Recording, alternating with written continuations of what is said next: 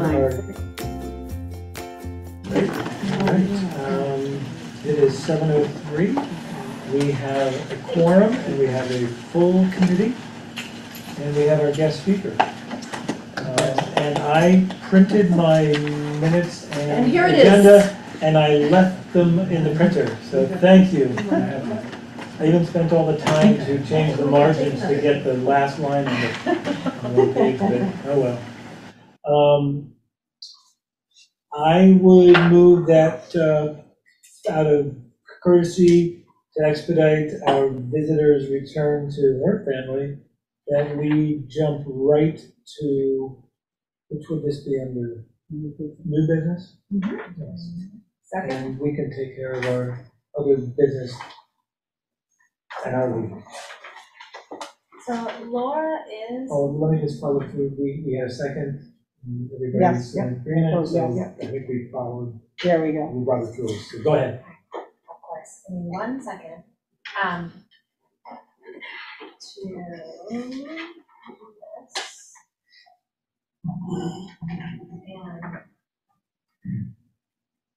And Laura, can you hear us? I'm assuming you can. And do you want me to present, or do you want to present?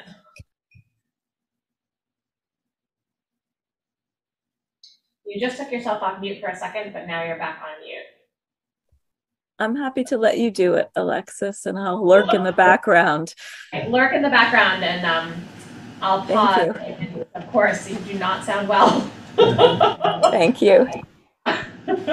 All right, so we are here, and Laura by virtual here, to share a little bit about Valley, I think, and the development that we're considering, which is purchasing the Econo Lodge on Route 9. We have an existing purchase and sale agreement, and we are set to take ownership, hopefully in early January, everything goes well. But we are really wanting to talk to the community and have folks sort of understand why we're doing this, what we're hoping to accomplish. So I have to admit that this is Laura's presentation, but I know the development well enough to be able to walk through it, and she will correct me if I get anything wrong. And I don't know if it takes any pressure off of you, hopefully it doesn't matter.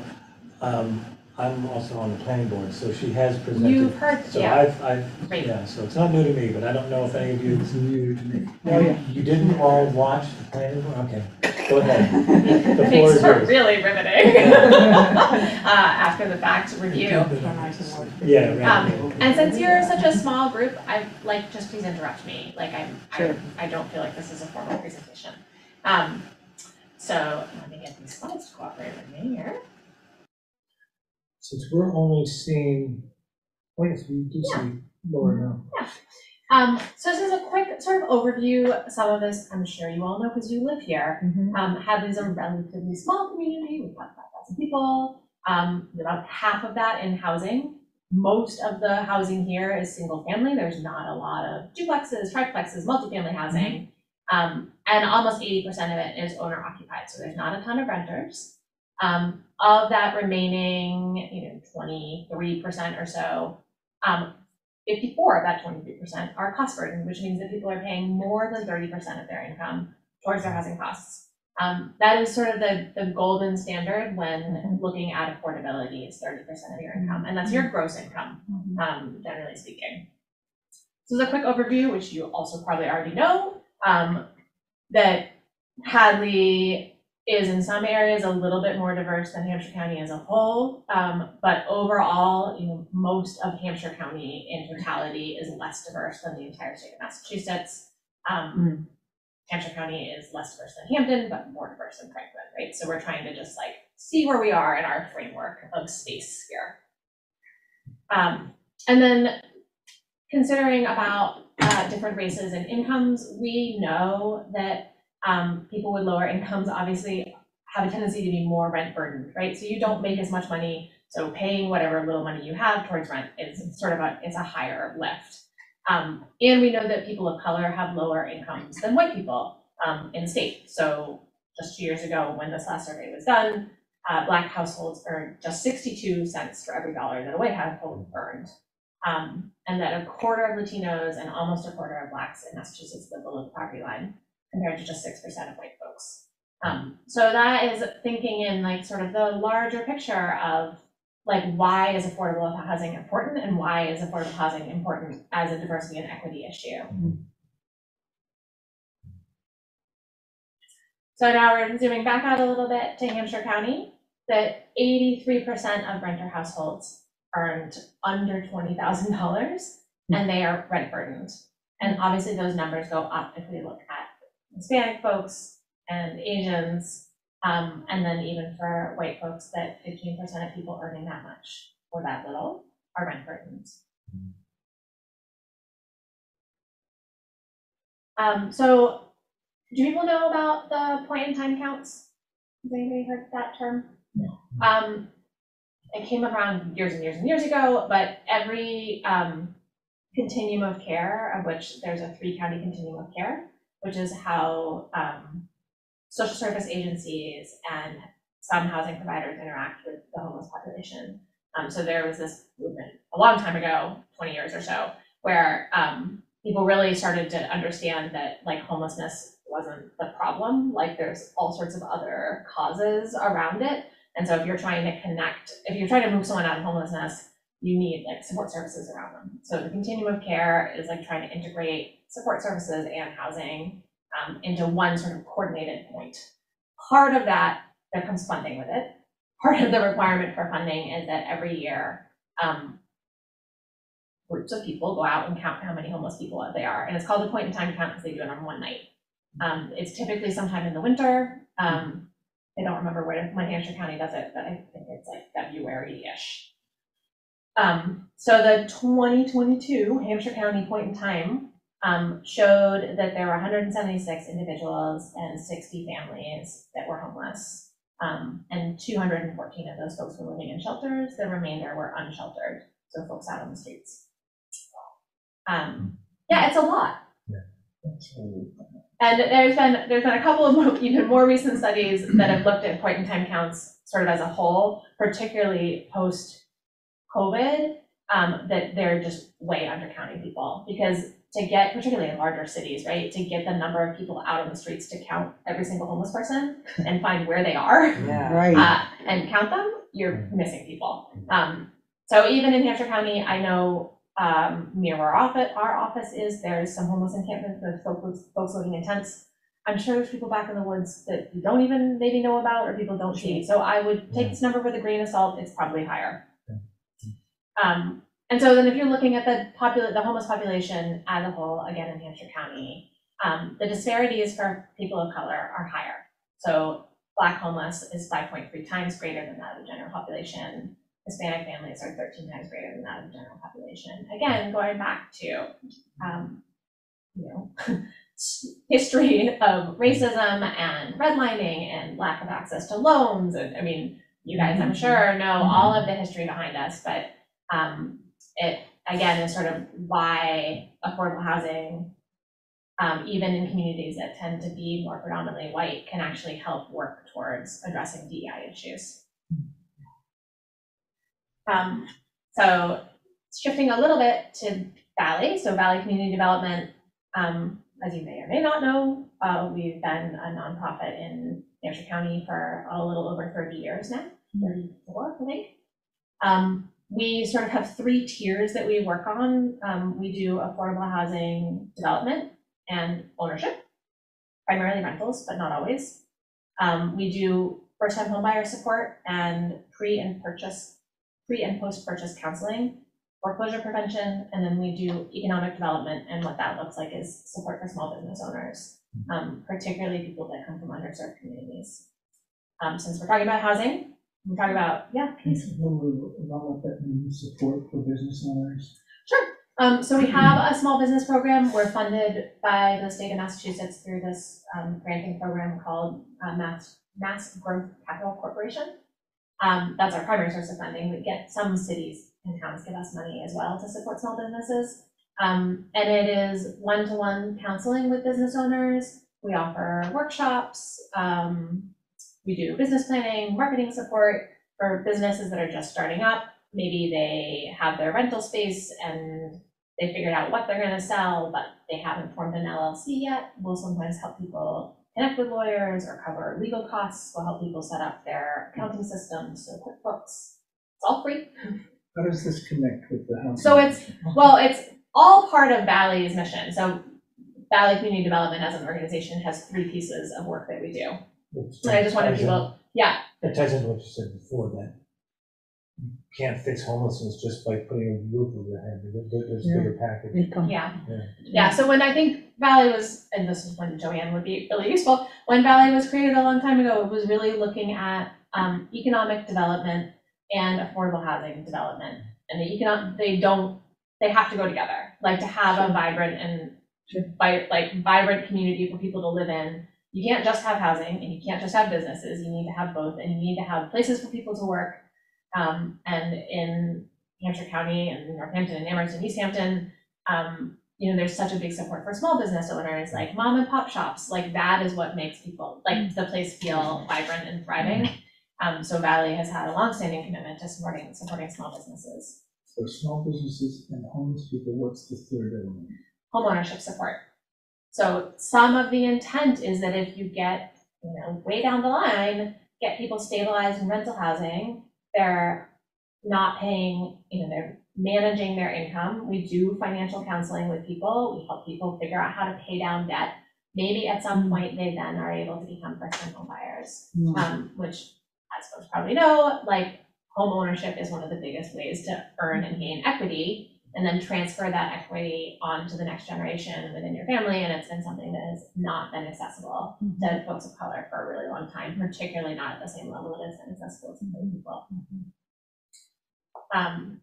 So just backtracking a little bit, Valley currently owns rental properties in Northampton and Amherst. Across 6 properties, we have 81 units. And it's a mixture of family housing, so 2-bedroom, 3-bedroom, and single room efficiencies. Some of the buildings we currently own have a prioritization for folks coming out of homelessness. And we've been serving that population for over 2 decades. So you're a nonprofit. We are. How do you afford buying? Are you fundraise? Do you get grants from the? We do all of those things. Bake sale? Bake sale? No, thankfully not. Yeah. No bake sales. So there's a couple of funding mechanisms we have, and if you're thinking about— Sorry to get you off track. Oh no, I don't mind at all. So if we're thinking about like large properties and acquisition, so I'll go to the Econo Lodge. Right now, we've been approved by CDAC, which is the Community Economic Development Assistance Corporation, state agency, for a $4.2 million acquisition. So it's a loan from them. Depending on they pull in different sources of funding to cobble together that amount of money. So depending on what sources of funding they're pulling in, we're actually hoping that some of that 4 million plus is ARPA funding. That makes our interest rate change. So if it's, depending on how much ARPA money comes in, there would be no interest attached to that. Some funding sources are 5%, some are 7%. So we often have these variable loans that are packaged into the overall acquisition. For much larger developments, folks may have seen in the news that Valley bought the old nursing home in Northampton that's been abandoned for 12 years. And we're going to redevelop that into 60 units of housing. That is going to be a $25 million development. And there's tons of sources of funding that are coming in. And some are zero interest, some we never have to pay back, some we do have to pay back, some are different interest rates. So with that amount of money that you're talking, it's never coming from one source. Are you going to buy them up? That's the plan, yeah. And then when they pay their affordable rents, is that your revenue then? That then goes back to pay off those loans? It will pay off the loans and help sustain operations, right? So one of the important pieces that communities often ask us, which you may have heard already, is if you're a nonprofit, then do you not pay taxes? Do you not pay property taxes? Like, what is the town gonna lose by you buying this? So all of the developments that we have become disregarded entities they've become limited liability corporations. So they are all taxed. It's unfortunate from my perspective because I look at our ongoing operations once the project's done.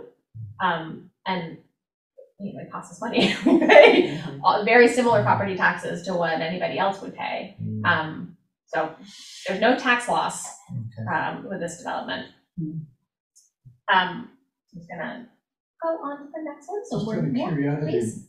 when you buy the motel, will you pay taxes, the same kind of taxes that the business paid, or will you get a different purchasing? I think that it'll be a different rate because it's a different use. So part of what we are waiting for the planning board on is a 40B. So it's a different type of zoning. So I think it will, Laura, you can yell at me if I'm getting Can you hear me? So we've talked a lot about real estate taxes for this particular property. The short answer is we'll pay property taxes according to the assessed value. And they'll assess the value as basically a commercial rental property versus a hotel property. But we'll pay whatever that fair market assessed value is in property taxes. We will not pay lodging taxes.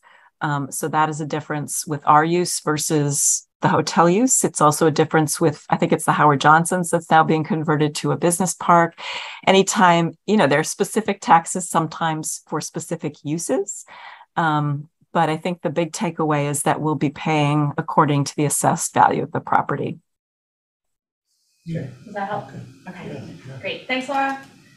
And when you get occupants for that, do they have like month by month leases or? Nope, so it'll be an annual lease. Annual lease? Yep, so this is what, So it's not that transient. right, so what we're developing, what the proposed development is permanent supportive housing, which means there's essentially, if you're thinking about like folks coming out of homelessness, what are their options? Shelter, which is day by day. There's no tenancy there. You don't sign a lease. There's You can't leave your clothes there. You can't leave your clothes there, right? It's not your space. Yeah. So there's transitional housing, which really depends on who's running it and what it looks like. It can be 3 months, it can be 6 months, it can be 9 months. Generally, it's less than a year. So it's your space, but the expectation is you're going to move on. And then there's permanent housing or permanent supportive housing, which you are a tenant, just like anybody else. You sign annual leases. Depending on which unit you're tied to, there's different subsidies that are required and different income levels. And so people generally have to qualify every year. You do an income recertification to make sure you're still within the income guidelines for the unit. So if your plan works as you have it, they graduate out. They get on their feet. Yeah, and then they make room for someone else to. It really depends. So one of the things that I found interesting about housing and about people coming out of homelessness is that some of our properties that we own, there's a property that we own on King Street in Northampton that has small, little single room efficiencies. We have tenants that have been there for 11 and 12 years because it's what works for them. They've stabilized. They don't want something bigger. Like they have their community there. They're really close to whatever, the grocery store, where their friends are, like where they like to hang out. That was surprising to me because I went in there, I was like, these are so small. But for some folks it works. So it isn't necessarily like, it's going to be 50 units and then we expect 20 of them to turn over every year. That isn't necessarily the expectation. And it really depends on the people. Right. So getting into the scope of work. So as I just mentioned, it's going to be 50 units. Right now it's 63. So we're going to reduce density, and we're going to take some of the current sort of studio-ish apartments and make them into 1-bedrooms. We're going to keep some of them as they are, but we're going to add kitchens. So they're all going to have kitchens. Which property is This is the Econo Lodge. in Hadley? Yeah, Yes. in front of, Right in back of me. It's Yeah. across the corner. it's next to Four Seasons, right. Yeah, it's this one here. There's the front of it. And I don't know if you can tell from this little map here. Right in front of the mall. Yeah, Whole Foods is here, Panera's here, and the Econo Lodge is right here. A great place for a mall worker to. So that's, yeah, the next slide, Yeah. thank you. Maybe even the next one. Okay, so I just said we're gonna decrease the density. 25 of the apartments will be for folks that are very low income, which is 30% or below of the area median income. 25 for people of moderate income, which is 60% of the area median income. What do those numbers mean, you ask? Here you go. So 30% of the area median income means that someone's earning $19,000 and change a year. 60% is just under 40 a year. And for a point of reference, a single person working full-time at minimum wage in Massachusetts right now earns just over $29,000 a year. So you're above the abject poverty line, but still not really Living the dream. living the dream, definitely not living the dream.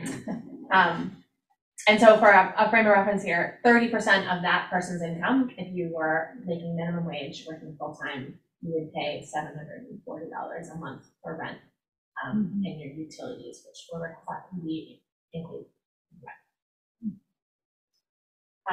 So in terms of what we're thinking about, Which would still be 40% of the income if they want that. so it's capped at 30. So if they make less, they pay less. Okay. It's you look at their gross income and they're always going to pay 30%. So the on-site staff we're planning on having would be a live-in property manager, a resident service coordinator. So that term is sort of a social service-y term. It essentially means someone who can act as a liaison between folks living in the building and case management, educational services, like you need a van to get you somewhere and you're in a wheelchair. Like they're someone who's connected in the social service world, but they aren't necessarily, like they're not an LICSW, but they often are very well tapped into what the like social service network is. And that might be shared between your different properties? This one, I think Laura has, we've budgeted to have one person on site just for this property. So your property manager, maintenance staff, and then an on-call overnight crisis service provider. So there are 3 resident managers. Yep, but one is live-in. The other 2 will just have offices. Yeah. And then this is getting back to, as I already talked about, sort of what supportive housing means. It's like, it has been framed as wraparound services. So like, what are all the things that somebody who might have some challenges in their life need to be able to thrive and survive in housing? I mean, the goal always is stable tenancy. So when we talk about what like success looks like in our own housing that we run, people stay in housing for more than a year when they come out of homelessness. We have a low vacancy rate. We don't evict people. Like, what can we do to make sure that people have stability when they're in housing? And we have a tentative partnership agreement with CSO, Clinical and Support Options. They're a big case manager in here and in Hampden County. They have recently taken over the contract to provide the homeless shelters in Northampton. They'll start that in April. CSO, yeah, Clinical and Support Options. Right at the bottom there. Yeah. They do case management services. They have extensive experience working with people currently in homelessness and people wanting to come out of homelessness. Laura has worked on they're doing their own development in Springfield, where they're building housing for folks coming out of homelessness that will be permanent supportive housing. Laura's worked on that with them. So we know them pretty well, and they sort of are the best game in town when it comes to case management services, at least that we found. Let me ask a question. Yeah, thanks. So this is very comprehensive. Yeah. Philosophy. Uh-huh. So, and very detailed. Where does it come from? Oh goodness. I mean, it just in general, not specific. Yeah, I mean, it came out of like people, like the homeless crisis really in the like late 80s heading into the early 90s. And there were a bunch of housing advocates who were working with case managers who were like, this is not working. Like they knew that just keeping people in shelter didn't work. Kicking people out of shelter because maybe they were drinking or using drugs didn't work. What could you do to actually get people to have success in housing? So I think there was a big study that was done on a development in New York by this guy, Dennis Culhane, in like 1993, about this like really housing first model, about like people need stable housing and all the services wrapped around them. And that's when you start to see success. Yeah. So very briefly looking at our proposed timeline, and as Laura always likes to say, this is the absolute best case. Like everything goes perfectly, which literally almost never happens. So as I said, we've already received our financing loan for the acquisition. Where did that come from? That was from CDAC, from the Community and Economic Development Assistance Corporation, Massachusetts, quasi-governmental. We'd buy the Econo Lodge in January. We'd have zoning hearings and review with the town through March. We'd hope for a zoning decision from the town at the end of March. Once we get the zoning decision, we can apply for state financing. This would be for construction. We hope to receive the financing commitment in June. We do the renovations. And this is a really short timeline for renovations because as you may or may not know, the building's in great shape. It has a relatively new roof. There was a bunch of new flooring put in. Mini splits were put in the past 2 or 3 years. Like unlike some of our other developments where the nursing home in Northampton, for example, that's got rehab, or ones that we're building from the ground up. This is fast, and it's good because it's not particularly expensive, and we're inheriting and we're buying something that's in really pretty solid shape. And then we look to hopefully start moving people in. Lease up April to July and have people move in towards the end of July of 2024. So a little bit less than 2 years from now. So the one more flag, and then I'll stop talking because I know I've been talking for a really long time, and I apologize. This is a sort of big deal for us about local preference, and it's something that's been flagged already by the town.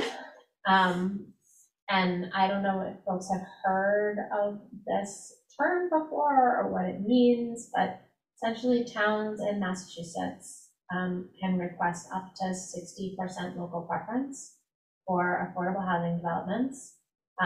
This became a really big thing in the development that that's under construction right now in Amherst. That the town of Amherst insisted on local preference, and we weren't particularly thrilled about it. And I'm going to tell you why, because a bunch of recent studies have shown that local preference in majority white communities, which going back to what we shared about the demographics of Hadley and Hampshire County, leads to increased white tendencies and sort of reinforces patterns of housing discrimination. Can you define local preference as a term? Yes, so local preference means that only people from the town where you are doing your development in, Yeah, that's a problem. that up to 70%, which is the cap that the state puts. The town can request that 70% of the applicants are from the town you live in. Can the town say we'd like local preference for 30%? Yes, absolutely, but no one does. Ah. We haven't, This this could be a first. is, yeah, Laura, do you want to jump in?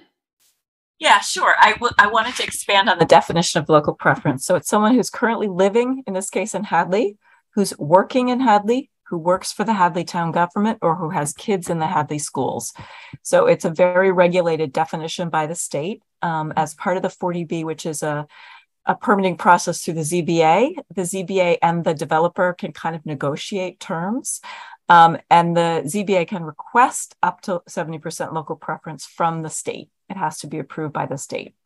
But municipalities seem to enjoy or like the idea of giving preference to their own residents. Given the nature of this committee, we just wanted to bring it to your attention that there is a pattern evolving when you use local preference in majority white communities of kind of perpetuating and maybe limiting the potential diversity. Earlier in the slides that Alexis was showing, I think it was 57% of Valley's current tenants in our properties in Northampton and Amherst are people of color. And so that's a very different level of diversity than just in Northampton or just in Amherst or just in Hadley. So it's that real overlap of income and race and color that we're kind of wanting to focus on with you folks here today. Thanks, Laura. Thank you. So the studies that I just mentioned that have really sort of highlighted this is one of them. And this looks at local preference. And the left-hand side is the total applicants that applied for affordable housing. So there's 1,157. And the right-hand side is who actually got in.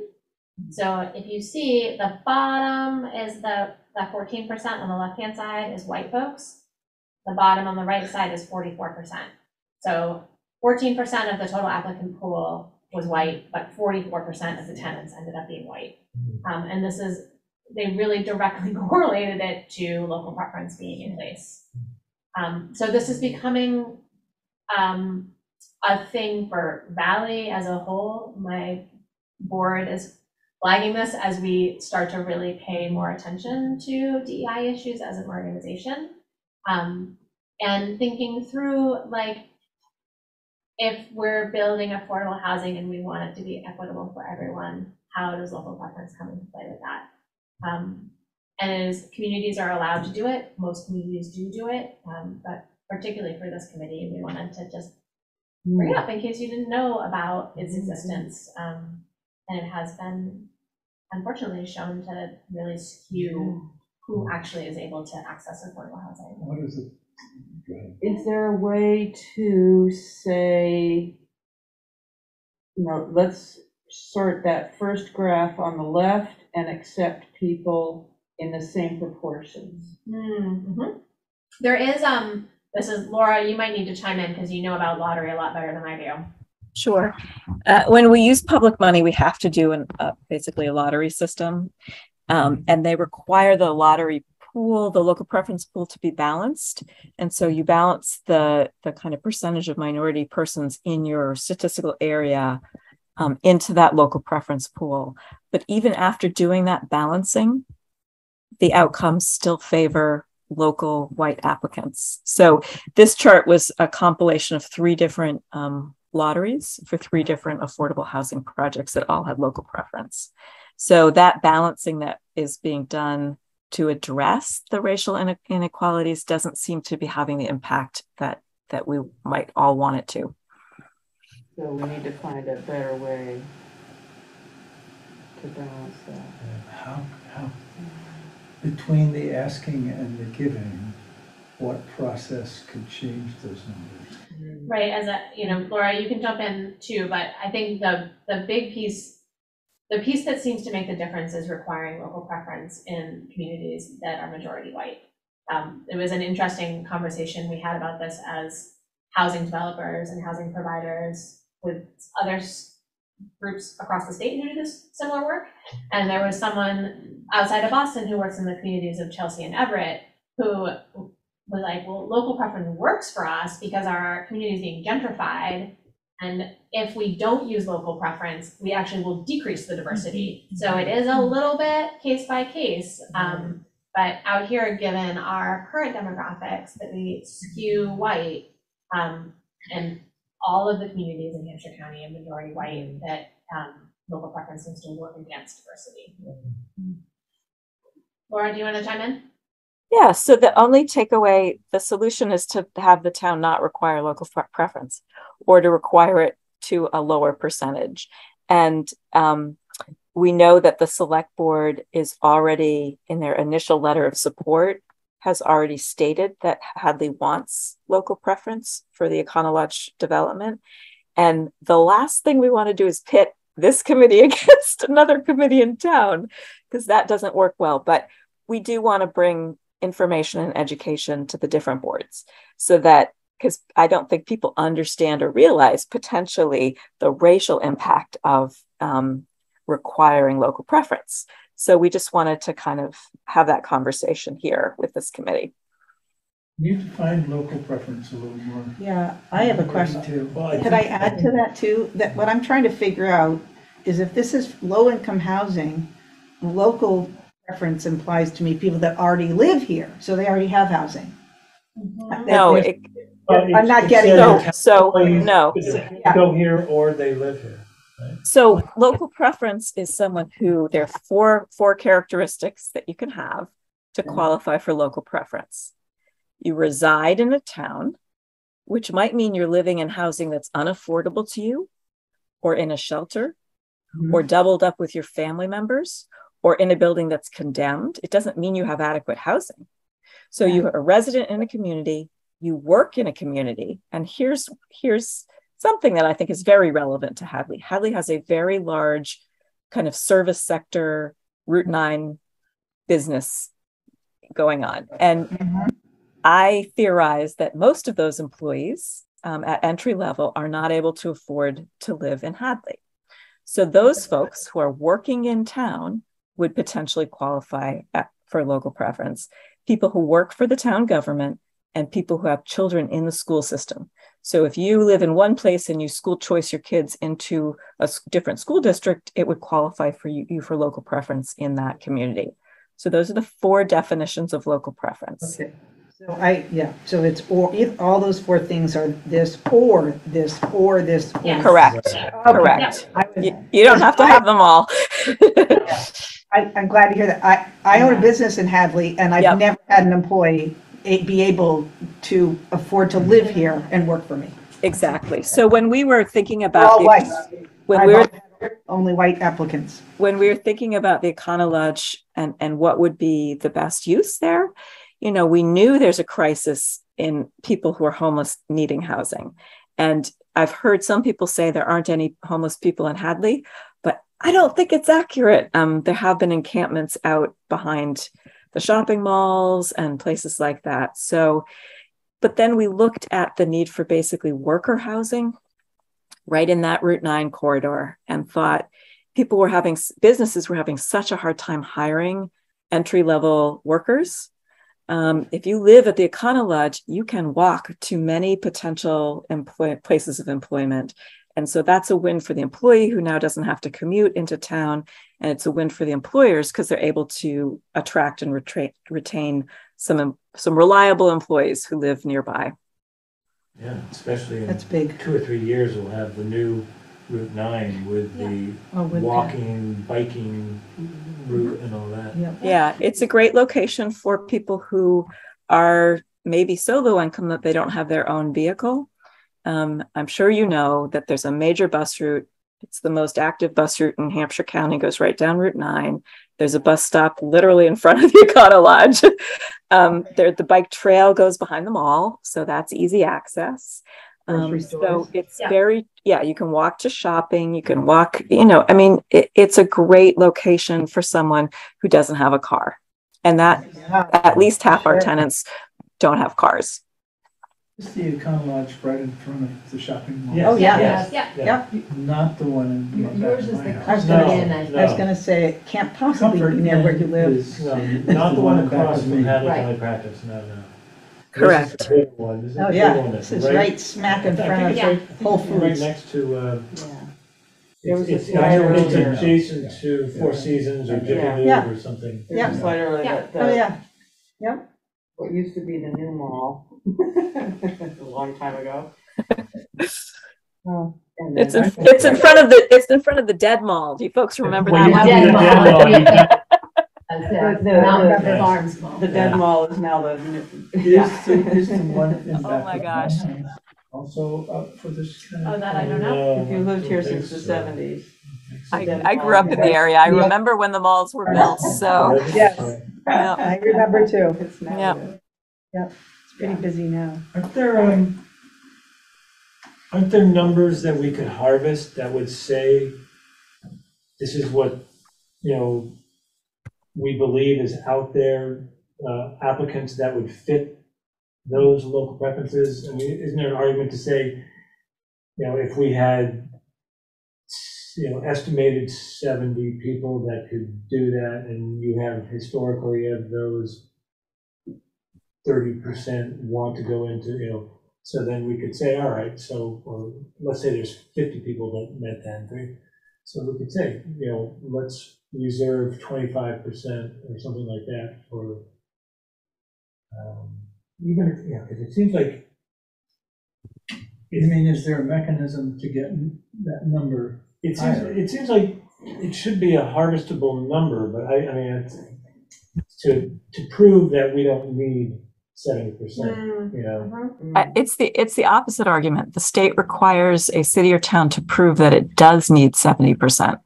The presumption is under fair housing, all of the housing that we work on, and Econo Lodge is no exception, are primarily funded with state and federal funds. They're not going to be funded by the town of Hadley. And so the money is coming from a broad public base. And the presumption is it should serve a broad public base, that folks who want to move to Hadley should be able to, people who live in Hadley who want to move somewhere else should also be able to. So if other communities have local preference, then residents of Hadley are limited in where they can live. So it's the city or town needs to make a case using demographic data to the state before being allowed to have a local preference. Okay, cool. I'm just trying to think of, an argument for why they would want to ask for the full amount. I mean, because if we didn't have local preference, would there be local people that said, I didn't get in there? I mean, that could happen, I suppose. We don't have, unless Laura knows otherwise, the only thing we know is that local preference has been floated as something that they want, not the percentage. I wonder if they, The Oh, town. I see. I wonder if they fully understand the intent. I mean, Yeah, I don't think they do. I think this is fairly new information even for us, that the studies on this are just coming to light, really. Because when I first heard you bring up the term, I'm like, local buy local, people. buy Right. your grocery local, Yeah. And I'm like, no, this is counterintuitive. Yeah. Right. Well, and if you think about how segregated our communities are, I mean, Hampshire and Hampden County, Western Mass is one of the most segregated areas in the country in terms of where Latinos live. So how do you get those patterns? And if you think about giving a preference to people who already live in a community that's almost all white, guess what's going to happen? It'll continue to be almost all white. So again, this is for all of us. This is an area of learning about the fact that things that sounded good to us and were maybe kind of second nature to give preference to our neighbors have maybe inadvertently created these patterns of racial segregation. Maybe this is down the road, but is there something we can do about this as a committee? Well, as Laura brought up, we want to be really clear that we don't want this committee to pit itself against Our parent committee, correct. the select board. Yeah. No, but I think it's about education. So Yeah. there could be when we get into the zoning board process, we might let this committee know, and maybe someone can come from the committee and just speak on this issue and say, here's what we learned. Here's why we think we need to think carefully about local preference. Here are some counter arguments that people might not have thought of about racial segregation. I think we want to use a light touch with all of the boards that we work with. It is, we are the supplicants when it comes to the zoning board and the select board. We want to work together with those boards.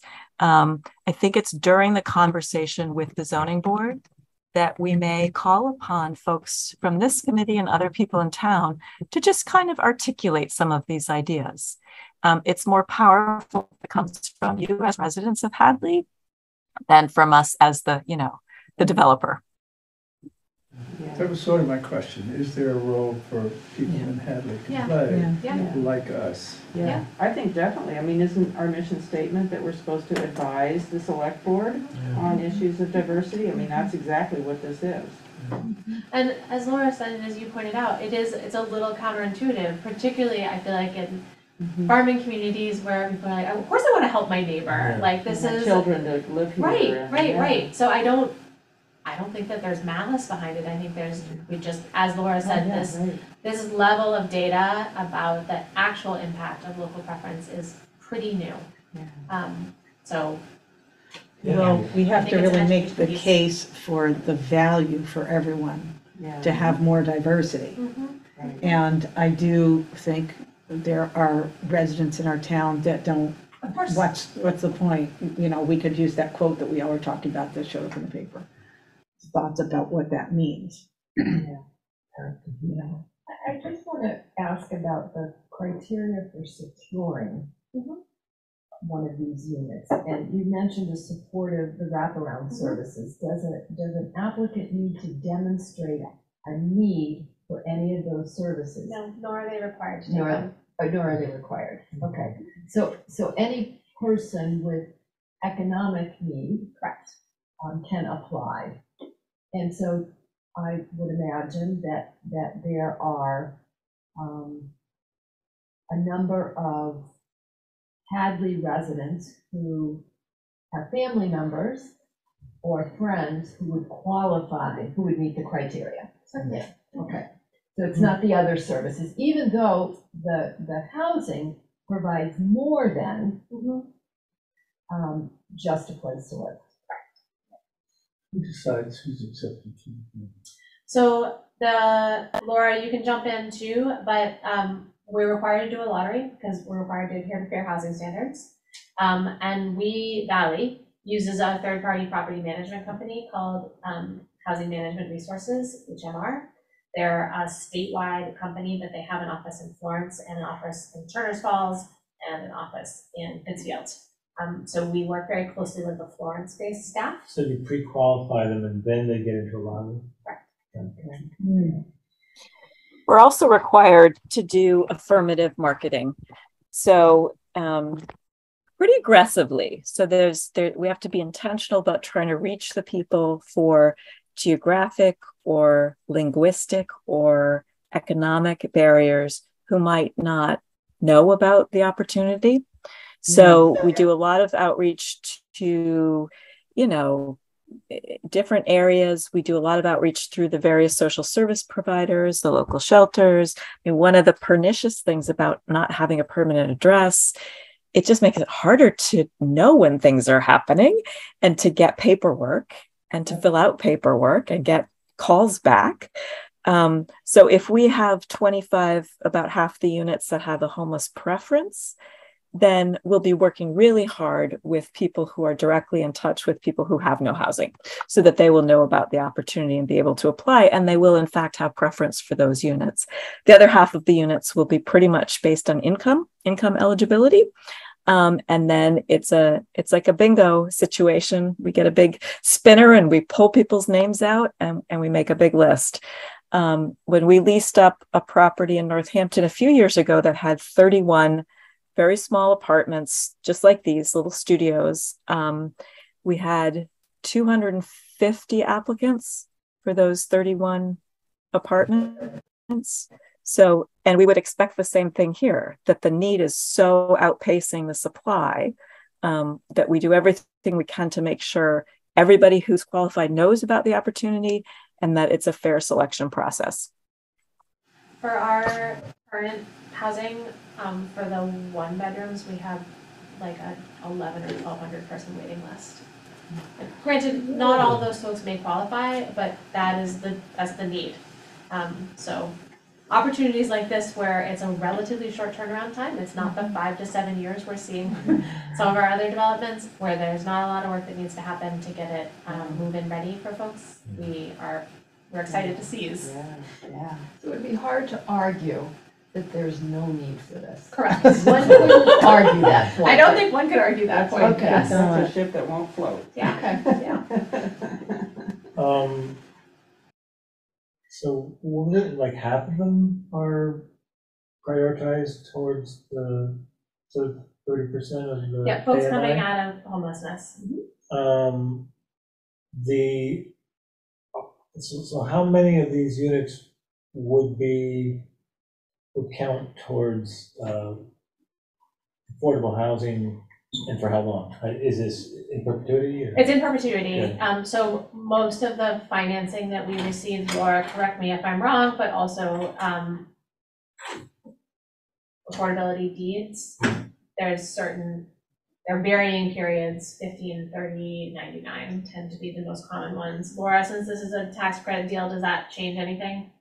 You know, it's a point that can get negotiated with the Zoning Board of Appeals. We understand the Hadley Planning Board is a savvy bunch, and they're wanting a 99-year restriction, which is typical for Valley. I mean, we're not doing this for the short run. This is the mission of what we do. We don't want to do it and then stop doing it. So we are amenable to signing on to a 99-year deed restriction. So all of these units are affordable. All of them would qualify on the state's subsidized housing inventory. And we would be willing to restrict them in perpetuity, which is what people say when they say 99 years. There's another argument for the town to say this keeps us above the state mandated number so that we can only have to worry about friendly 40Bs. Can people who have a Section 8 housing, do they qualify for this? I would think. So there's two types of Section 8s. We'll be applying for some that will be project-based, that will stay with the individual apartments at the Econo Lodge. And then individuals might have what's called a mobile Section 8, where they can rent anywhere they would like that will take them and pay 30% of their income for rent. We have a huge problem in the Valley, East Hampton, Northampton, Amherst, Hadley, in that the fair market rents that people are allowed to pay with their mobile vouchers are well below the actual market rents. So even when you get a mobile voucher, you still can't live in Hadley because there's no place to rent that will take your voucher. Not only is there limited apartments, but the apartments that are here are more expensive than you can pay with your mobile voucher. So it further limits the potential diversity and equity of our housing ecosystem. We have heard what I find to be very sad cases of folks, because there's quite a wait list to get a mobile voucher. Folks finally getting one after being on the wait list and then having to turn it back because they couldn't find a place to Can't rent. find anywhere to live. Yeah, it's a problem. And that's nationally a problem, isn't it? But is it worse here? Yeah, I mean, Massachusetts is one of the most expensive states in the country. In terms of rent, I think we typically are somewhere in the top 3 behind California and New York. So, and the fair market rents for Hadley are set based on the Springfield metropolitan statistical area. So that loops in all of Hampden County. So, for example, the fair market rent for a studio apartment, I think it just went up. It was $737. Now it might be $824. And that's rent and utilities. You cannot find a studio apartment in our region for that rent. They're $1,200, $1,300. My daughter has the tiniest little efficiency in Amherst. It's 1,000. Yeah. Yep. Yeah. So if you have a mobile voucher, the max that a landlord can charge you is set. So that's why people can't find places, because the voucher will not pay more than the $824. So if someone's charging you $1,000, you can't go there with your voucher. So it won't pay more than I think doesn't it pay 30%? So you pay 30%, but Right. the max rent that a Got it. landlord can charge you Okay. is set by the fair market rents. And I we're in totally the get it. same, Hampshire County is the same as Springfield. Gotta change their sets. Yeah, well, that's a whole other issue. I was trying to get them to update for the Northampton Yeah. vicinity because it's just I not the mean, same as. I have an employee right now who Springfield. can't find a place to live. She has to move.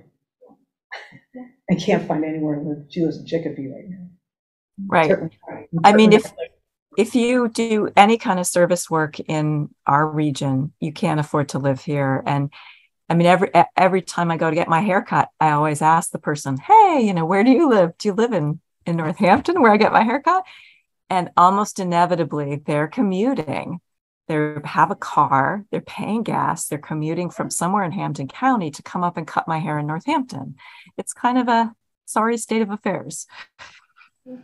I've noticed the same thing. I'll ask bank tellers, Yeah. especially I'll ask people if they are people of color. I'll say, oh, you have family, and they never live here. Never.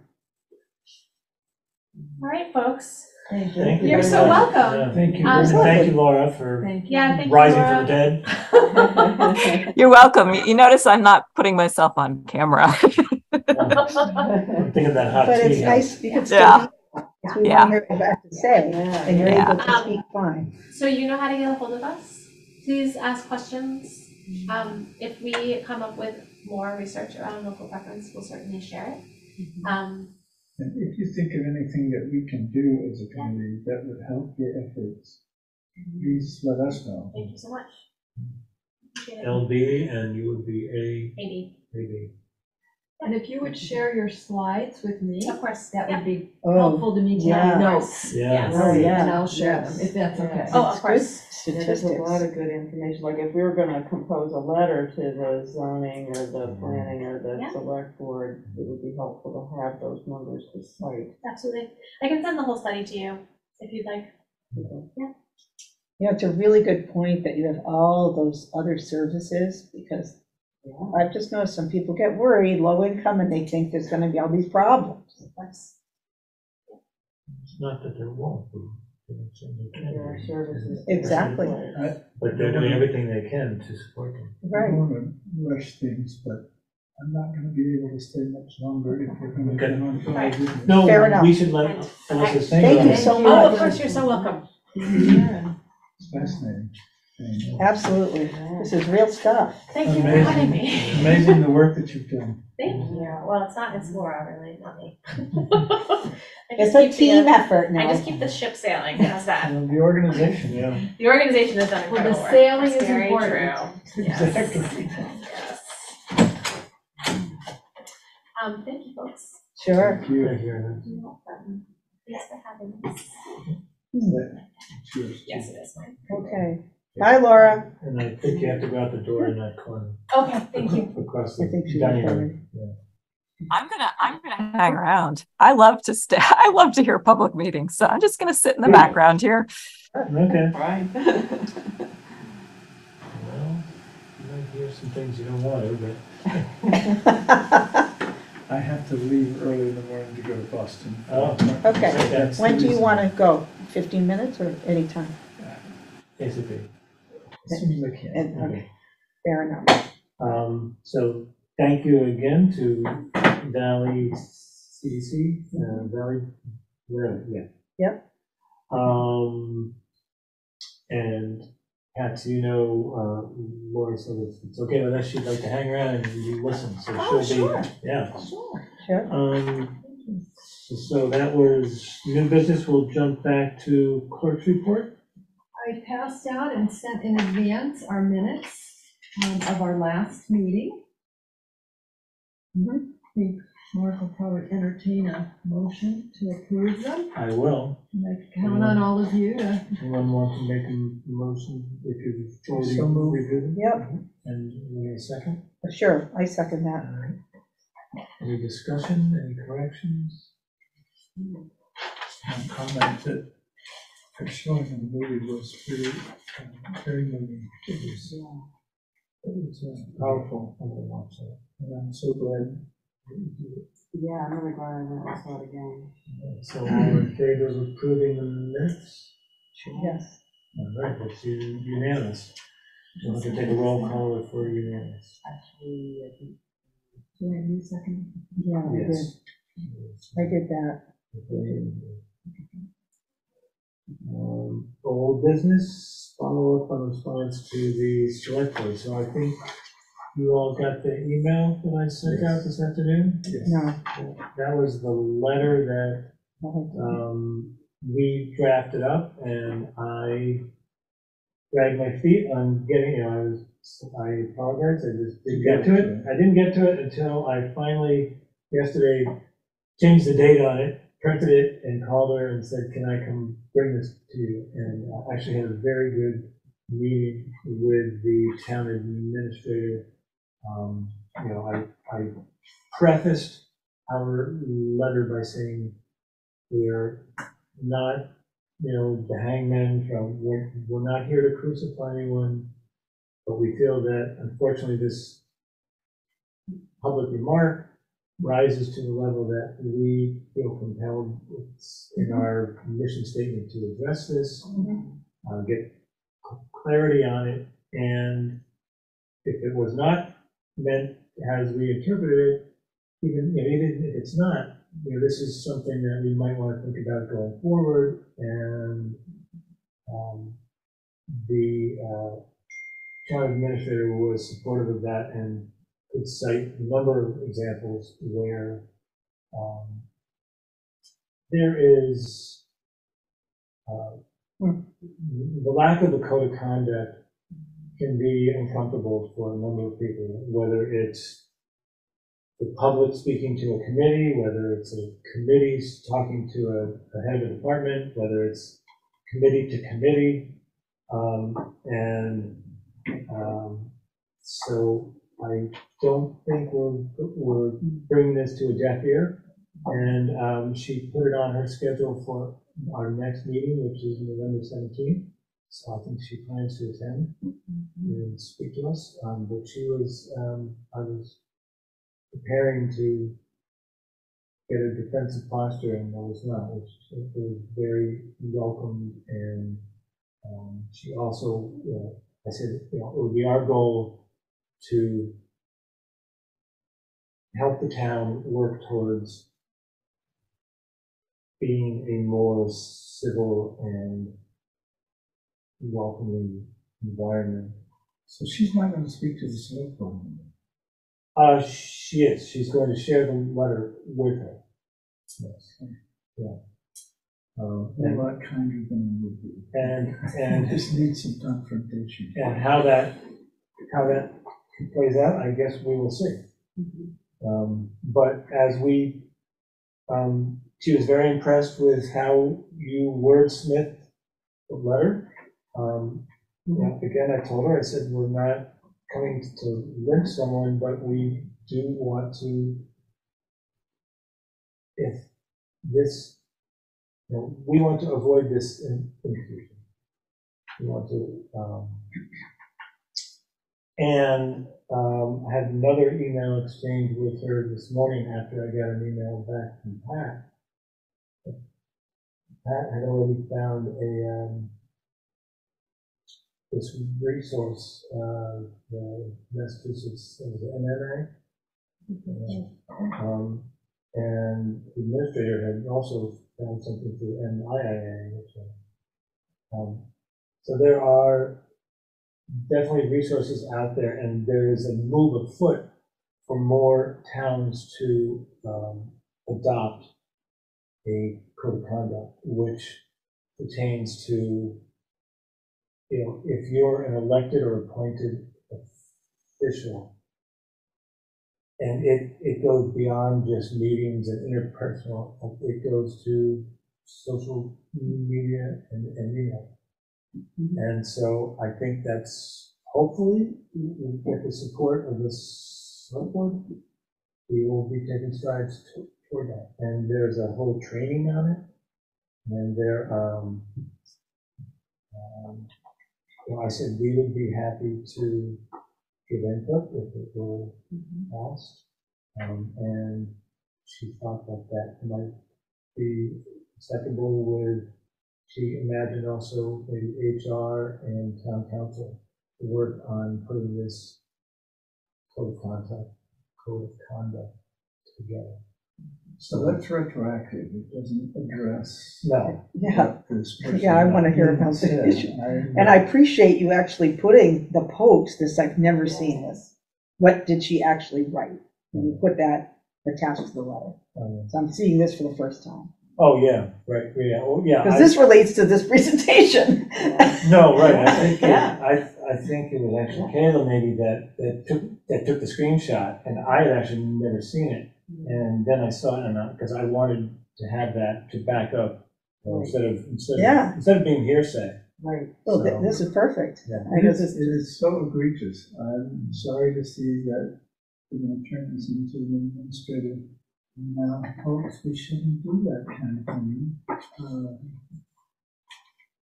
This woman could get off well without feeling any kind of pressure. I don't think we can change who she is and what she thinks. Oh, I don't but think we we can can, change who she but we is. can influence her behavior. We believe this process will do that. I'm hoping that the honey works better than the sweet. Yeah, it usually does. That's my hope. Yeah. And I would suggest that in the absence of a written code of conduct, it can be more difficult to resolve this kind of issue. Because you get into conflicts about free speech, Right. and so I personally appreciate this moving forward in a larger way, that we can educate each other and understand our expectations of each other in the town. I mean, that's what I hope for out of this, that maybe, I tend to be very optimistic in general, but maybe this is an opportunity for us to really examine this kind of thing and have open conversations and protocol and code of conduct about expectations of leadership. We have them in other areas. We all went through training on other areas. Yeah, we'll just do the conflict of interest thing. That's right. Take money and gifts and, Yeah. what that influence your decisions. Well, the letter here that you wrote said that given the public comment lacks context, we would like to ask the select board member for clarification. Are we doing that?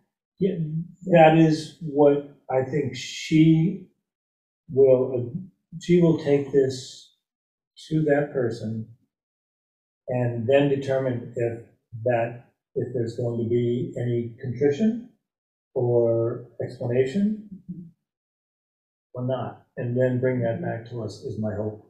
I didn't, To me, that's what's the central issue. yeah. Is to explain, so, when you say, and since we got Lori here, well, not, right? I'd like to her to address the Yeah. concerns that we made. I mean, this state, I'm just gonna say it to remind us. They want to redevelop the mall into apartments and all kinds of stuff. Molly on affordable housing, which means more crime, more crap in town. And then it just says Amherst Chamber of Commerce, and I don't know what that's about, but someone then replies, we don't need to be another Amherst or Northampton. I'd like to know just what that means. Right, yeah, That's what I would, was hoping we could get to. but I want to know, what is that all about? I am not looking to dispel or quell your rage. It's not rage. No, I just want to it- be accountable. Yeah. I just want to know what that means. If she were to say something like, well, the statistics show that in Amherst and Northampton, where there's housing with low-income people, there's more police calls. Okay, she may say that. I'm just giving facts. I just would be interested in, but We're going to get a response. anyway, we're getting Yeah. recorded, right? Yeah. And I'm also thinking of the Loretta Ross calling in Mhm. idea, that in a lot of situations, you get farther not by confronting somebody in a you're wrong and I need to change you attitude. You get more by saying, so what are you saying? What makes you say that? Right. Yeah, What's the me worst too. that could happen? Do you really think that would happen? Is that what happens in other places? You're sort of drawing them out.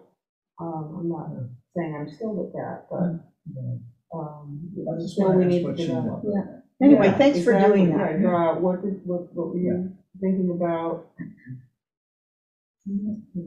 Well, we can address that when we get it sort. A week Yeah. before Thanksgiving. Right. And maybe we'll hear something before then, hopefully. But definitely that was expected feedback on that. At the next meeting. Yes. At the next meeting. Thank you. Well, time check, you need to go? Just a time check for you. I don't know what else we need. A little bit.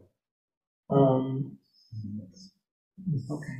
Any other thoughts on that issue that you want to share in this public meeting? Read B is viewing the film gather. I think we already kind of touched on that.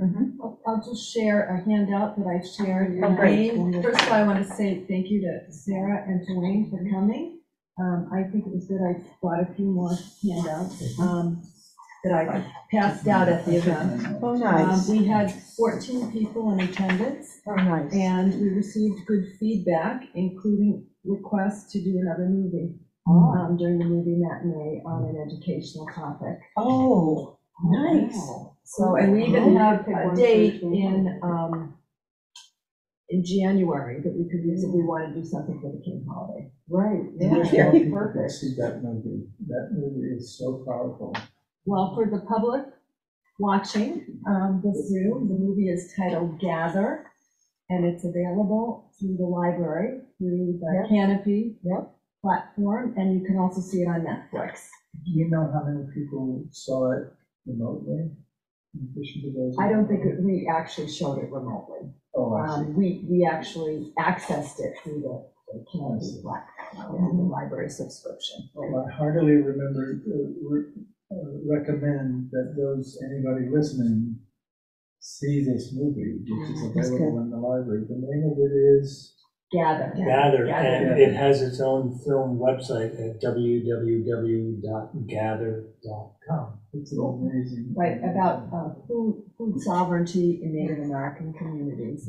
It's very powerful. Very moving. And it was wonderful, big thank you to the Senior Center for co-sponsoring with us, and the library for having this streaming service, and it was a really nice partnership, and Let's do it again. yeah, we'll do it again.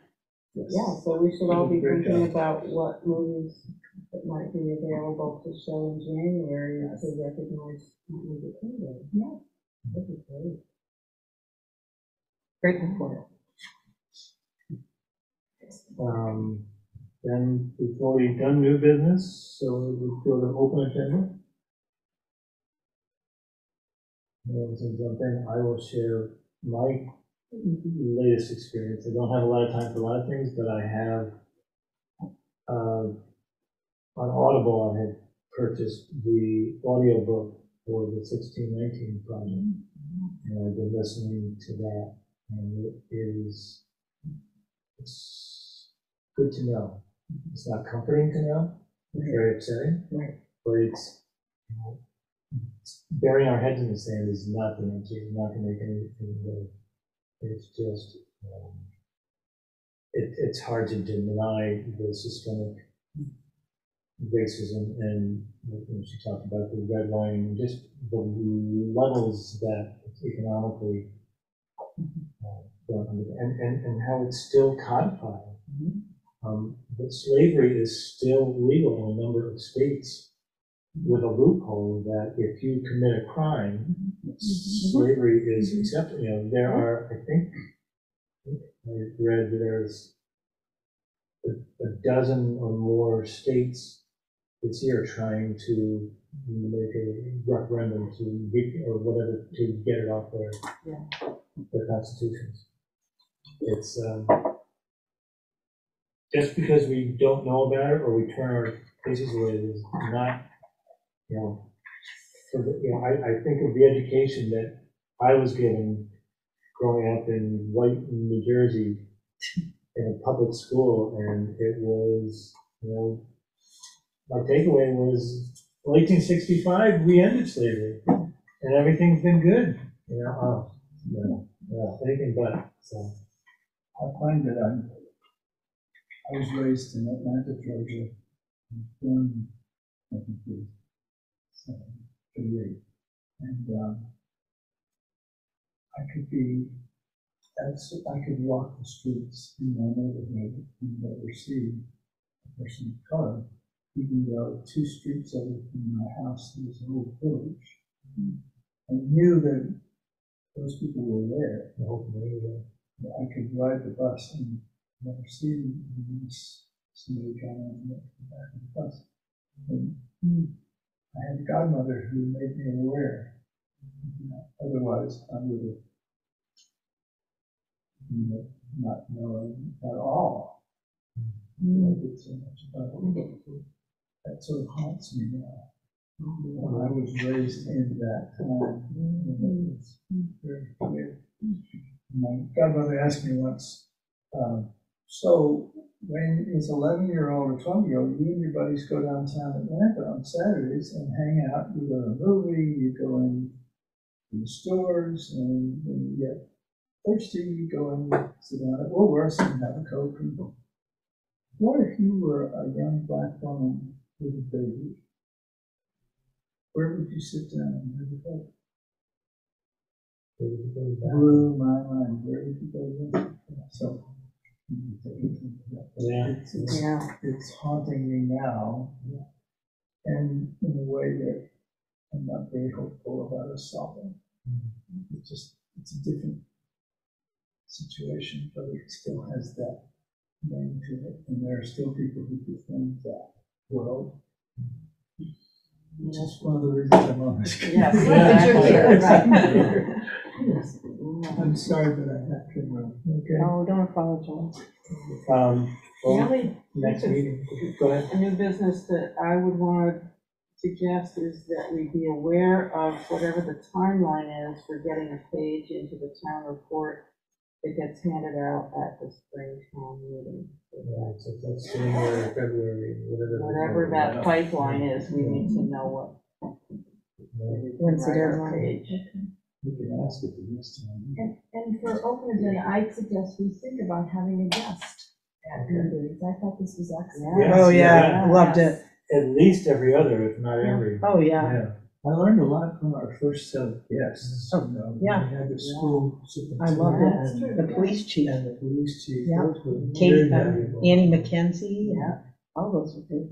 And one last open agenda, I would toss out there is letterhead. We should come up with a letter, because I didn't know, I kind of I ad-libbed on that letter that I sent you. I was like, oh, I'll just do a little kind of Kayla rainbow with the spelling of it.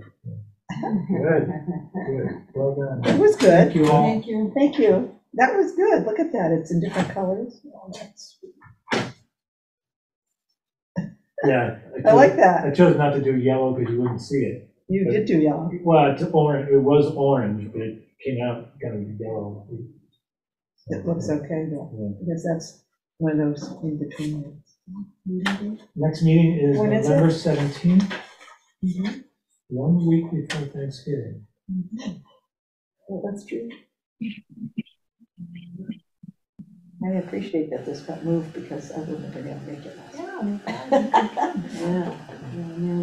I managed to get my tablet to listen to the town meeting discussion thing. And there's a meeting Thursday. Yeah. This Thursday is our town meeting. Yeah, and- A special time. Talk about that. I'm gonna try and be there because being a planning board member of the CPA committee, one of the big things there is the school asked for a huge I saw that in the a paper. huge request, which we can afford, and we actually had some innovative ways to make that happen, so we're not wiped out next year if some new interesting project comes along. But I would imagine there will be pushback, so. Well, I was on the climate change committee, so I've been watching what they're doing. Cool. Yeah. Somebody wrote something in, I went to the Oh. meeting that they had. Yeah, Mr. Fiden wrote a very Yeah, that just, outspoken. and I That was this appreciate, morning's paper, wasn't it? that was today's, Yeah. it's just I get frustrated when people put in print things that aren't true. I just have a hard time with that. Well, that's I mean, why you that I can send in understand yours. Free your speech, letters. but you're also free to speak untruths, but sometimes we don't know all the facts, so I could probably be saying something untrue as I. Well, that's why I think it's on the opinion page, because It's true. it's not fact check. That's true. I'm hoping somebody else writes something that shows up tomorrow. Anyway, Anything else? this is good. Yeah, Second. second, all in favor? Favor, that's- 4.